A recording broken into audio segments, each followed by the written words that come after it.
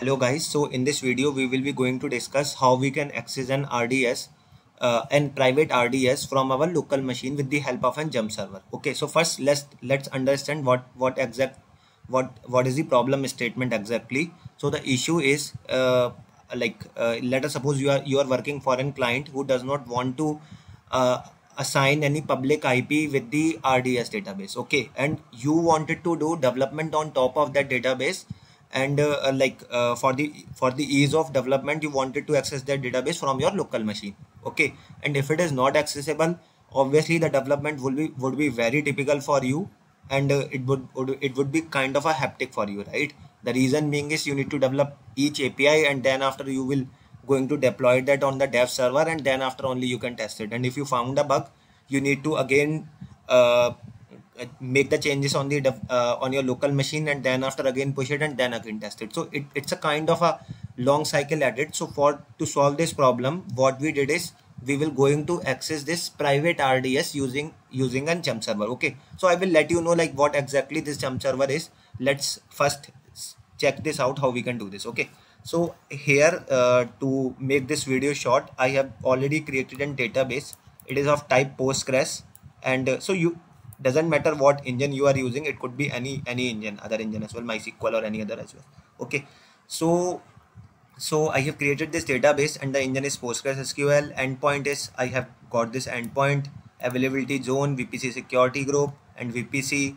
And make sure like the main point is here, this database is not publicly accessible. Okay, so if this is publicly accessible, like if we found yes here, then it would be directly accessible from our local machine. But if it is no, it means like the AWS have not assigned any public IP with this database, so we would not be able to access this from our local machine. So let's first test this if we are able to access or not. Okay, so I will going to copy this endpoint, and then after I will going to paste it here. Okay, so my bad, I think I have not copied it. Yeah. Okay, so here what I did is I already pre-written a code in Python and using psychobj2 library. So in this, first I am making a connection with the database, and then after I am trying to print all the database list. Okay, so let's try to run this. Okay, if I ran it,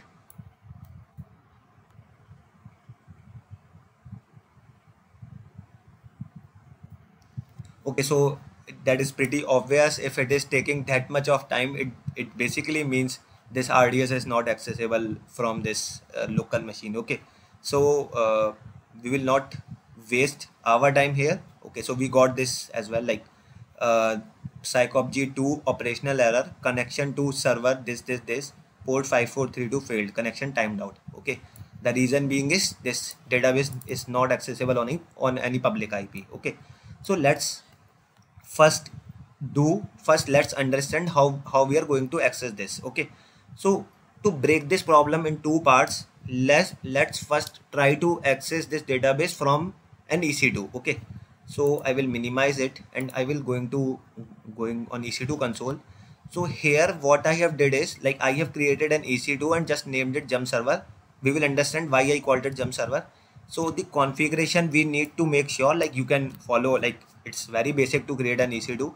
The configuration you need to make sure is the first one, this EC2 machine should be lie in the same VPC group. I mean in the same VPC in which your RDS lies. Okay, so here you see the VPC ID and it's ED42, and this EC2 also have also inside the same VPC ED42. Okay, so first thing you need to verify is this. Second thing what you need to see is you need to see this VPC security group on your RDS.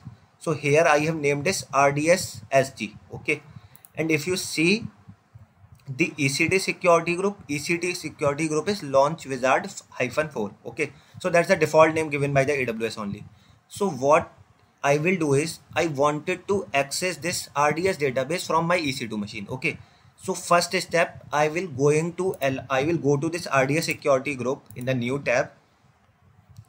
I will click on this inbound rule, and then after I will edit this inbound rule, and I will add a rule that in which I will kind of allow this I will kind of allow the traffic from EC2 security group into my RDS so that EC2 can access this RDS. Okay. So if you wanted to specify any port, like you can just give it 5432 and then after save rules. Okay.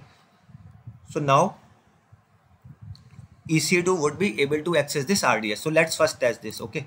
So I will click on connect and then after I will going to connect this. So you like this EC2 instance connect is really a good option. So you can connect from the browser only. Okay, so I will copy it again. Okay, so here I have like pre-written the command to connect to the RDS, I mean Postgres database. Okay, so I will paste it. Username I will I think would be Postgres, and then after I will remove -d password and enter it again. Enter it there. So okay, so I will copy it and then after go to the console and okay, then after I paste it. Okay, so it says this p-SQL is not found, so I will copy this and just paste it.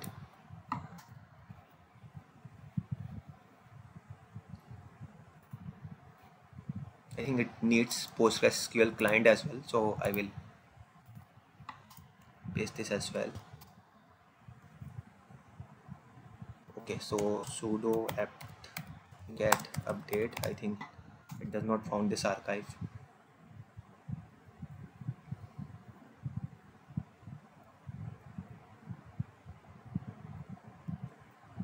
Okay, so that's done. After that I will going to again install PostgreSQL client. Yeah, that's it.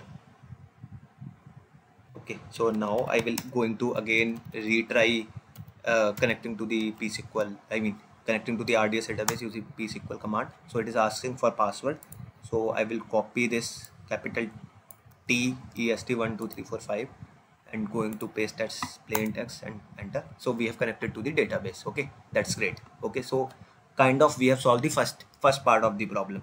Okay, the only like the trick is we need to allow the security group inside the RDS security group. Okay, inside the inbound address, inbound sort of address. So that's done. Now I will going to close this and I will close this as well. Okay, so the trick is how we can, now let's discuss how we can access this from the local machine. Okay, so on the local machine what we will going to do is, let us suppose we wanted to like just request, like select a star from a table name. Okay, so what we will do, we will make this request to our EC2 machine and then after EC2 will request the same data to the RDS, and once EC2 got the result from the RDS, it is going to share the same response with our local machine. Okay, so EC2 is just working as an hopping machine only, like a jump server. The request came from the local machine, EC2 make this request to the RDS. Once it got the response from the RDS, it is going to share the same response with our local machine. Okay, so that we call as secure reverse tunneling. Okay, so let's see how we can implement this. So command is, so I have already pre-written command for you. So what you need to do, you just need to make some changes. I will let you know, and this just copy this command on a local machine. Okay, so let's understand what this command is. Okay, so you need to I will change this. The first one is key pair file name. So what you need to do, you just go to the EC2 machine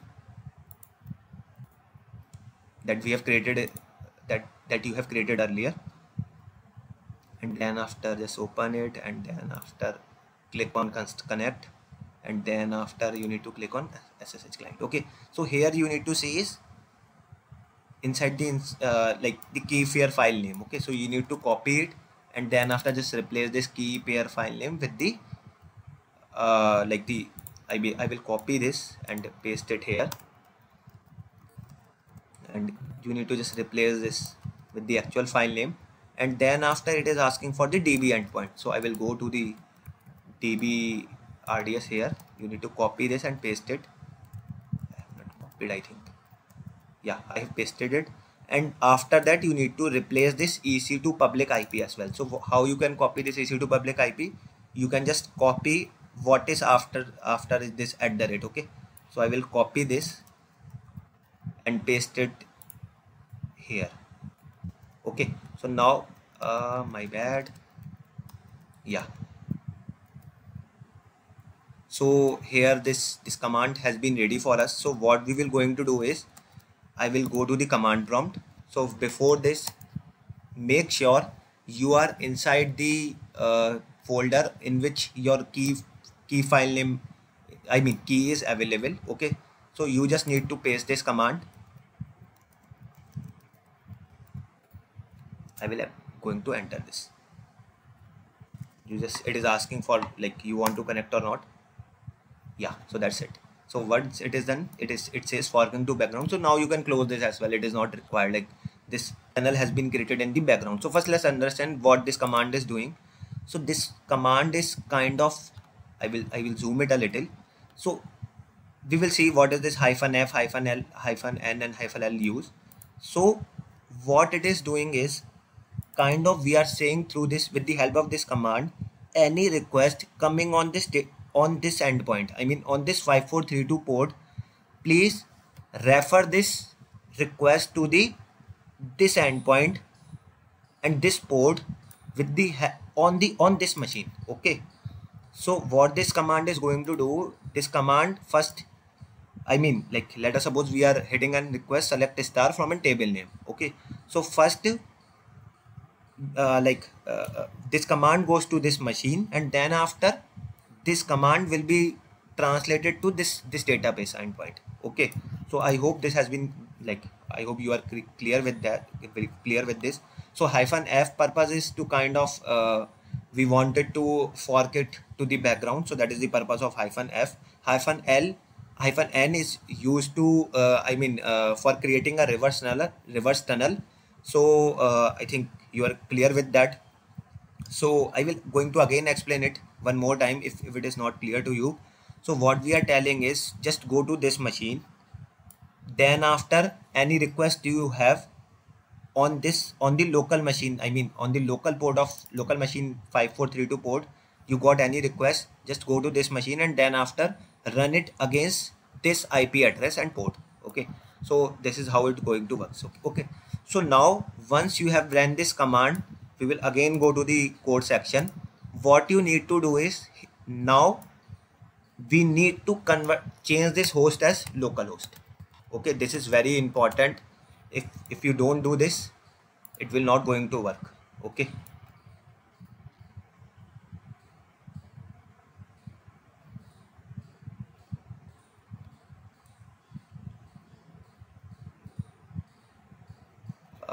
it says, okay, so why it is not accessible, psychopg2.operational error, connection to the server at localhost 5432.